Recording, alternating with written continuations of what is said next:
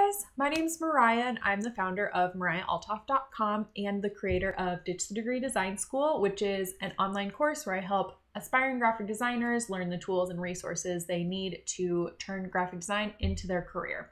So today I want to talk to you all about how to download, install, and organize your fonts. Before we share my screen and get into all of it, I first want to talk really fast about licenses. So this is something that I did not even know existed or mattered when I first started designing. But if you are using fonts for your business, your client's business, any type of commercial use, you need a commercial use license. And a lot of free fonts online only have a free for personal use license.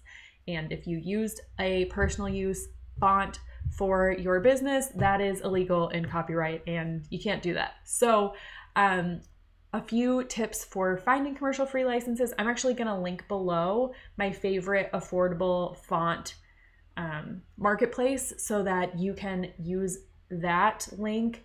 They have all of their fonts and all of their design resources actually are commercial free, so you can use them for your business or your clients' projects as well.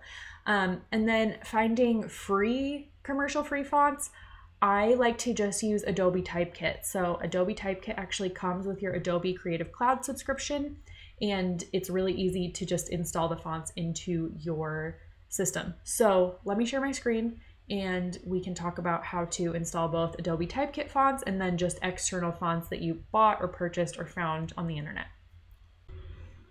Okay, so let's start with downloading and installing fonts from Adobe Typekit. So to get on this website, you actually just go to fonts.adobe.com. I'll link that below as well. And you can either you can search for a specific font, you can browse fonts, you can find font packs, you can even find web fonts on here. So we're just gonna browse fonts and see what comes up. And say I wanted to install Quiche Sans. So you can go to View Family, and all you have to do to get these fonts onto your Adobe software is just toggle this button that says Activate 14 Fonts. Press OK, and you're done. You can also just toggle the individual ones if you only wanted maybe the black font or whatever. You can just toggle one of the other. So super easy to do. You can also, if you want to preview what the text looks like before you download it, you can type it in here. You can adjust the font size and it'll show you what it looks like and all the different font weights. So that's a handy tip as well. If you were downloading a font from a different website, somewhere else on the internet, here's how you would install that font onto your computer. So it's going to come into your downloads folder, wherever that is on your computer. I'm on a Mac, so mine's just right here, and it's going to be a zip file. So go ahead and just click on that zip file. It's going to open a little folder. Then sometimes it'll have two different options, OTF or TTF. I like to use the OTF fonts. If you have that option, I recommend that. It doesn't really matter. Then you'll highlight all of these, double click, and you'll click these buttons that just say install font, and it's gonna pop up, install font, and install font. Oh, I don't know if I got that last one. There we go. So now if we go into Illustrator, we'll be able to find the font we just downloaded.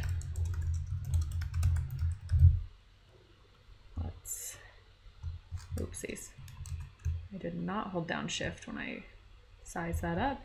So we just downloaded Silver South. Here's the script version. It's so pretty. And the serif version. So super easy to do.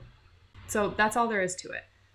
Now, let's talk about how to find and organize your fonts. This is also something I didn't realize existed for way too long. I learned that if you go into your character panel, if it's not showing up right here, you can go to Window, type Character, and it'll pop up like its own separate window. If you go to this drop-down menu, you can actually filter your fonts, and this is a really good way to organize fonts. First and foremost, you can favorite your favorite fonts. I actually don't think I've done that. Okay, Montserrat, I use that font all the time, so that makes sense.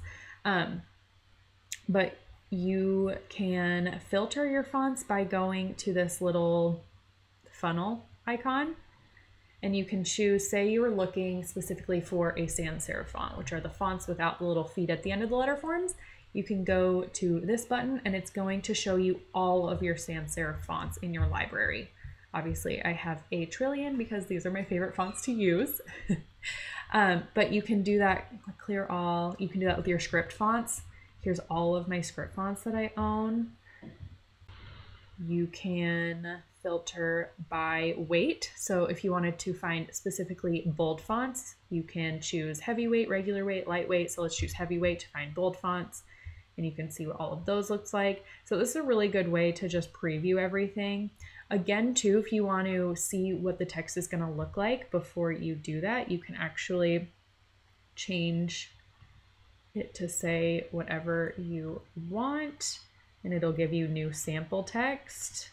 You can even do the selected text, so it'll actually change the preview text over here to what text you have selected in your screen. So it's a really good way also to just make sure you actually want to use that font. Another option too is if you wanted, let's clear that, if you wanted like a really skinny tall font, you could do this condensed width. It'll show you all of those. So you get the picture. It's a really good way to do that.